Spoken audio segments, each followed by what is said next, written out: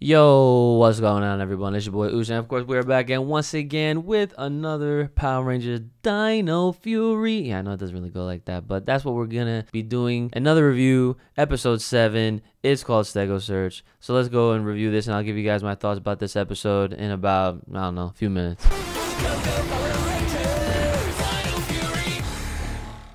So this time around, it's probably going to sound like I'm going to speed run it, but I think that by highlighting some of the events while not, completely going over every bit of detail of the episode will definitely be easier to watch, more digestible, and we'll get to how I felt about the episode overall sooner. So let's get right into the sweep of things. So the episode starts off with some sort of Zord finder in the base. They have a device now that can track down the other Zords, and of course this is to completely back up the whole point behind the Stego Search title in the episode 7. And it does look like Javi finally got his keytar, was shortly after able to attract a crowd. And funny enough, the music did sound like some Dr. Disrespect, synth wavy kind of music. I didn't really, it's obvious that he's not generating all of those sounds, but either way, this kind of sound cool. Quickly after this, we have a Velma and Daphne combination. I definitely had to point that out because I'm like, hold on, I see purple, I see orange. This is clearly on some detective stuff right here, so had to point that out. Jay Borg also joins the music, and that was I guess very interesting. But then of course the park ranger, aka Javi and Izzy's dad, stops the music, disturbing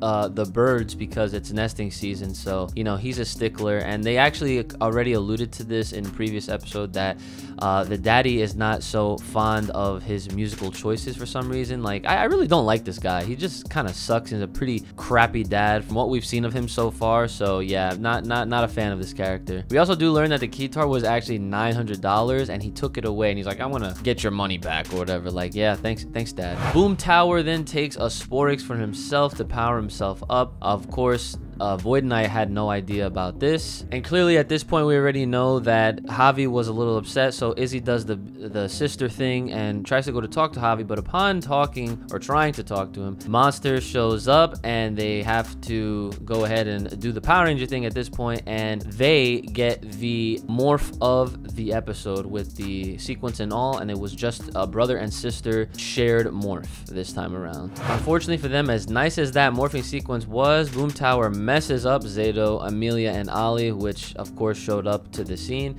and then proceeds to mess up the other two. Izzy got hurt pretty bad and actually had to retreat with Javi. So Void Knight then shows up and he makes Boom Tower retreat, and for the first time ever, I think, at this whole season so far, we have an unmorphed fight. A lot of people like myself will definitely agree when I say that unmorphed fights are probably some of the best original work that we can take from Power Rangers and appreciate, because it just clearly means like, oh, this is some stuff that we're doing, stuff that we're responsible for. We're not totally reliant on Ryu's soldier, and it's something to appreciate and to enjoy. And I definitely wanted to point that out right in the middle of me reviewing this. So shortly after this fight, back to the base, the Rangers did find a viral video of Javi playing the keytar and then actually getting it taken away. Imagine a video being viral for a dude playing a keytar and then actually getting it taken away from not just your dad but from a park ranger. Like, that's kind of OD. Ali then made a connection that the music is actually what gave the Zord finder a signal to the Stego Zord in the first place, because I don't know if I mentioned this earlier, but yes, they actually did get some kind of a signal at the same time as when Javi was playing the keytar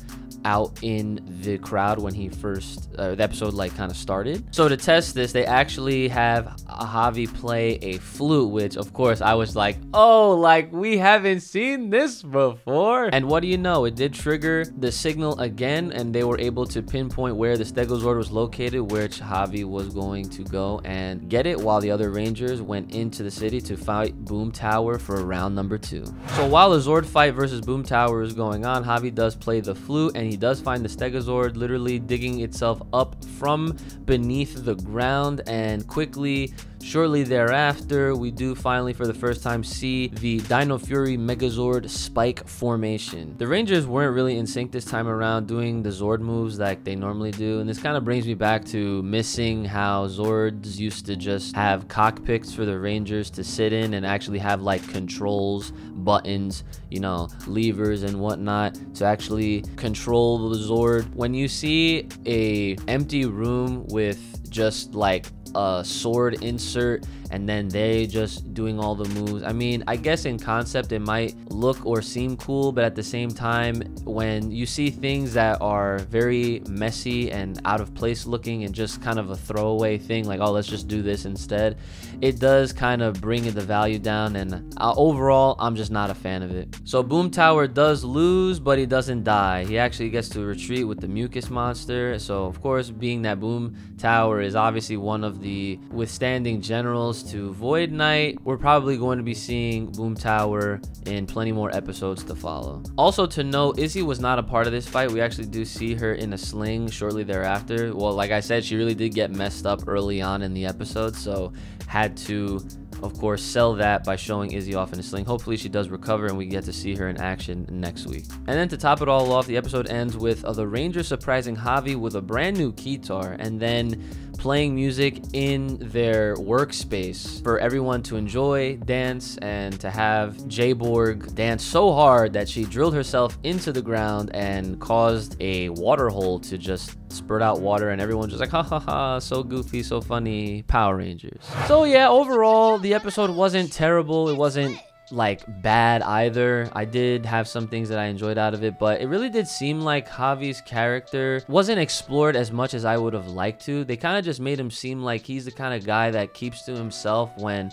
there is something that goes against him. And I understand that having a family figure being involved in the show as they are, like directly, can maybe he's just, you know, very respectful to his father, but I don't know, it just seemed like since he couldn't really open up to anyone, not even his own sister, I mean, he was going to at that one point. Overall, it just didn't seem like him playing off as the quiet yet cool character. He didn't really seem cool. He really just seemed more quiet and a little on the random emotional side of things, and that's the thing, he wasn't even that emotional at the same time. So I guess what I'm trying to say is very hard to put it into words exactly what to take away from Javi. His character again wasn't really fully explored, and I just think that the fact that it was this many episodes since his debut with his sister, he's finally getting a guitar, he's finally getting some time to shine.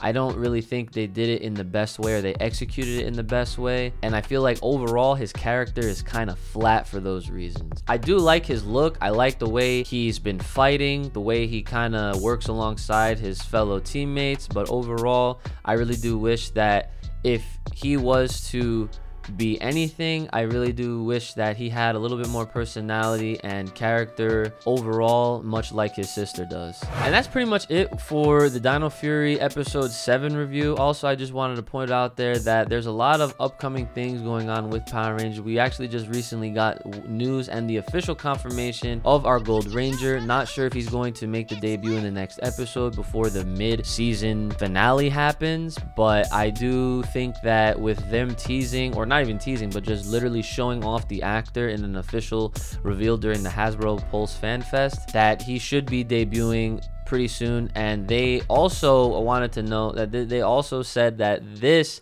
is the full cast, this is the full roster, and that does to me sound like there definitely won't be any new original created Rangers, and there won't be a 7th and 8th and 9th. I mean, they didn't have any in Ryu Soldier. Actually, they kind of did, but that's neither here nor there. I guess we're just gonna have to wait and see as to when the Gold Ranger will make his debut. Also, it seems like Power Rangers Battle for the Grid is finally going to be getting some kind of announcement or an update or something. If you want to know more about that, head over to my video game channel, where I actually have been covering all the news in relation to Battle for the Grid and other video game related news bits. So if you're into that and you're into Power Rangers at the same time, obviously give me a subscribe and a like on all of those videos as well, and definitely check out more when that does happen. And with that, I'm looking forward to episode 8. Let's hope that they end it with a bang if that is the last episode. If not, well, we'll guess we're just gonna have to wait and see. Like, share, subscribe, hit me up on Twitter, all that good stuff. Supporting links are gonna be in the description as always, guys. Please take care of yourselves. May the power protect you. Keep it locked, loaded right here on this channel.